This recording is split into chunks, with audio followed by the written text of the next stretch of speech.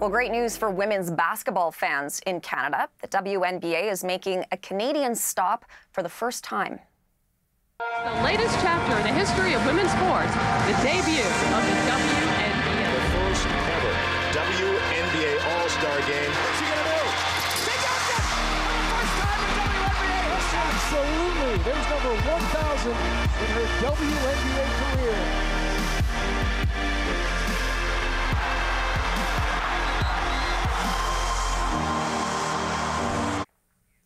The Minnesota Lynx and Chicago Sky will tip off tomorrow at Toronto's Scotiabank Arena.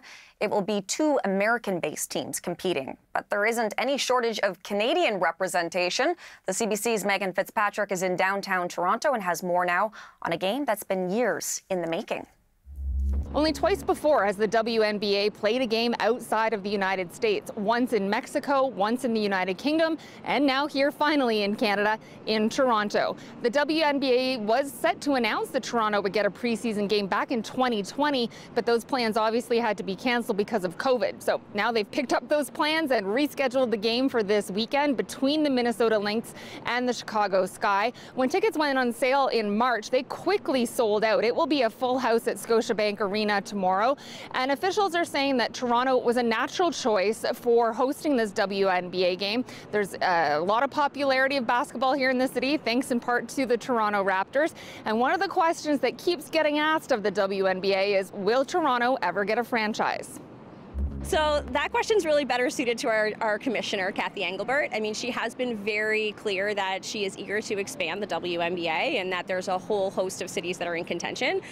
For me, being based in Canada, it was really about developing the fan base for the WNBA, regardless of if we eventually have a franchise or not. I mean, in the NBA side, we do a Canada series where we take two NBA teams to other cities across Canada to introduce the NBA to fans that don't have a home team. And I think that we can do that with the W as well across the whole country in future.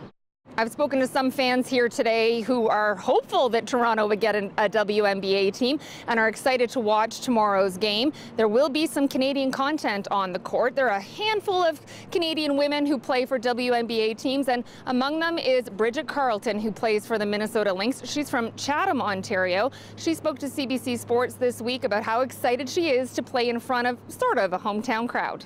Hope that they view women's sports, women's basketball specifically, as something that's entertaining and as something that, they could see a future for themselves in, and that women's sports are valuable and women's sports are, worth all this attention and this hype and investing in. And I think it starts, with that younger generation, and hopefully when they're our age, they can dream big and become what they want to be.